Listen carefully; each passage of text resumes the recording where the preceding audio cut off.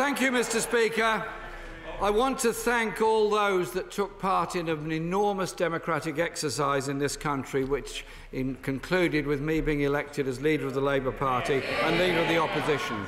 I think we can be very proud of the numbers of people who engaged and took part in all those debates.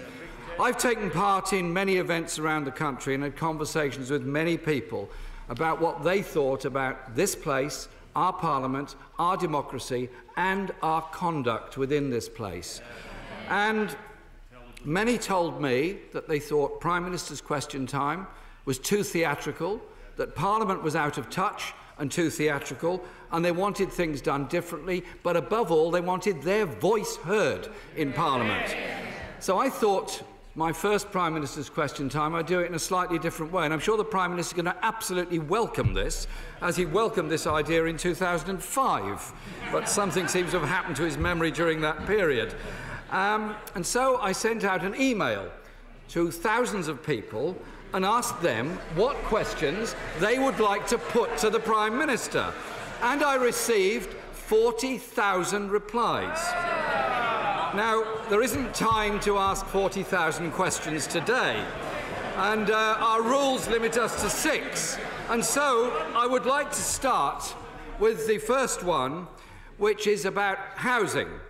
2,500 people emailed me about the housing crisis in this country.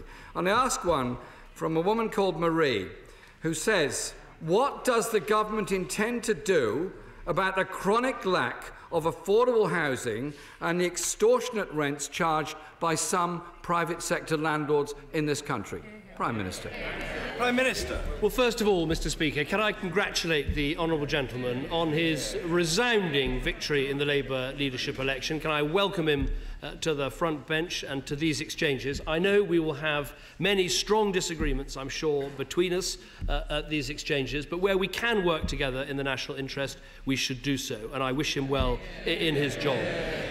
If we are able to change Prime Minister's questions and to make it a more genuine exercise in asking questions and answering questions, no one would be more delighted than me.